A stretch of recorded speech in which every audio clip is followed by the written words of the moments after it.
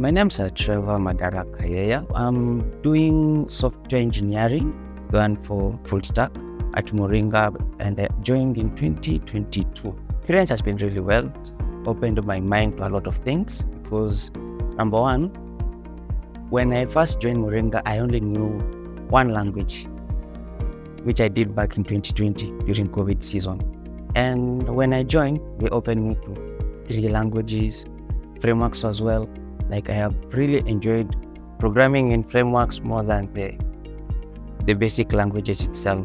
Well, I did 2 phases because of I fast forwarded due to my campus. I joined on holiday, so I benefited from having a TM, and she always gave me time to change, so that because she's been very supportive, she didn't want for most of us as students to fail.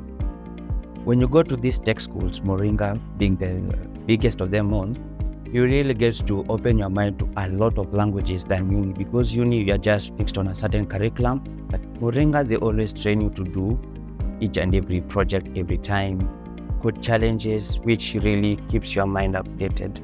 Well, my career really progressed because I can sit in this role. Sometimes you can enter the employment and it can drain you, or you can enter and it can be successful for you. But for me, I wanted to come up with something for my own legacy. And Moringa contributed in a lot of ways with the startup 6 months ago, which is Invotech Limited in full. It's more of a SaaS, software as a service platform, even though we just do a customer one-off services, but it will be more of subscription-based, monthly, annually, depending on the model which the clients want. So Moringa has really connected me not only education, but also even graduate support. I can mention that the service that they've always sent, it has opened to even being a session when I'm a speaker with some masterclass graduates, and I was able to advise them on 1 or 2 key points of entrepreneurship.